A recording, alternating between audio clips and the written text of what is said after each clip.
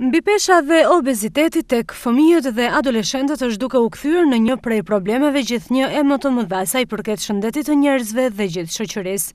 Shkencërisht, mbipesha dhe obeziteti përkufizohen si shtimi i masave dhjamore në trup, ndërkohë mjekja endokrinologe Manjola Çerçani bën me dije për televizionin Adrianet shkaqet e mbipeshës, por edhe disa shifra me të vërtet alarmante të cilat u referohen fëmijëve të grup moshave të ndryshme.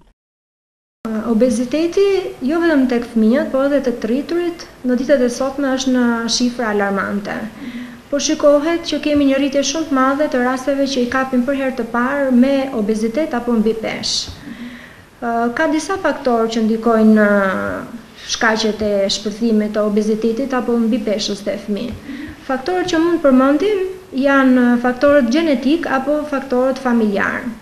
Shkak tjetër kemi jetën sedentare apo mungesa aktivitetit fizik. Shumica e fëmijëve sot kohën më të madhe e kalojnë përpara kompjuterave apo përpara televizorit. Shkak tjetër është ushqyerja jo e shëndetshme. Shumica e fëmijëve ushqimin e preferuar është ushqimi i fast foodeve apo pijet me shumë kalori me të pasura me sheqer. Tjetër ndër shkaqet mund të jenë dhe çrregullimet hormonale. Problemi nuk qëndron thjesht tek obeziteti si shfaqje e disa kilogramëve më tepër në trup, pasi fëmijët obez kërcënohen edhe nga një sër sëmundjesh, si edhe probleme emocionale apo psikologjike. Në një studim të fundit që unë kam bërë përpara rreth një viti, doli në shkollat e rrethit të Durrësit kishim një përqindje shumë të lartë të fëmijëve me mbipesh dhe obezitet. U morë në studim mosha nga 6 deri në 18 vjeç, dhe përqindja e obezitetit dhe mbipeshës të këto fëmijë ishte shqetësuese.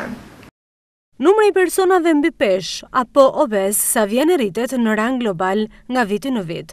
Ekspertët thonë se rritja në masë e personave mbipesh vjen për shkak të modernizimit të jetës sonë të përditshme, sipas të dhënave të siguruara edhe nga Organizata Botërore e Shëndetësisë, në vendet më të zhvilluara numri i personave obez është ndjeshëm më i lartë.